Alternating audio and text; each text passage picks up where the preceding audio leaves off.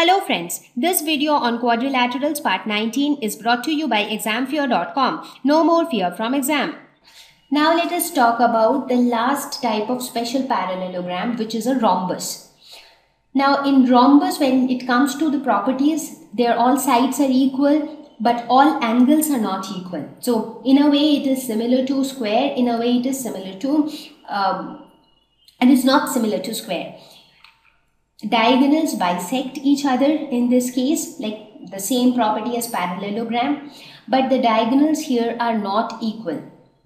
However, the diagonals are perpendicular bisector of each other. Now, this property is similar to square because here in like square, a rhombus also has all its sides equal.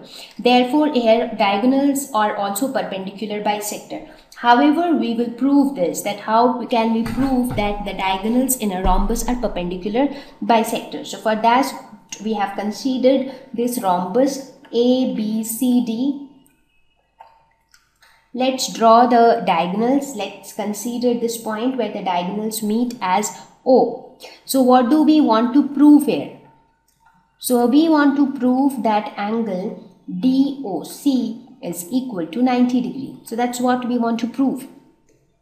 So for that again we will consider two triangles. So let us consider triangle AOD, that is this triangle, and angle COD. So this and this triangle. So we will follow a very similar approach like how we did in case of a square. So triangle AOD and triangle COD. So in these two triangles we find that AD is equal to CD, because in rhombus we have equal sides.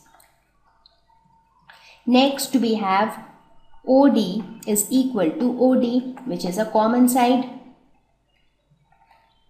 We also have AO is equal to CO.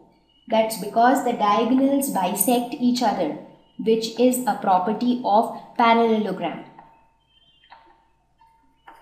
So considering these 3 points, we can say that triangle AOD is congruent with triangle COD. Now since, and by which congruency? SSS congruency. Now since these two triangles are congruent, therefore their corresponding sides and angles will also be equal. Therefore we can say that angle AOD will be equal to angle COD. That is, this angle will be equal to this angle. But at the same time we see that angle AOD plus angle COD together form a straight line which is 180 degrees. Therefore we say that angle AOD is equal to angle COD is equal to 180 degrees by 2, that is 90 degrees.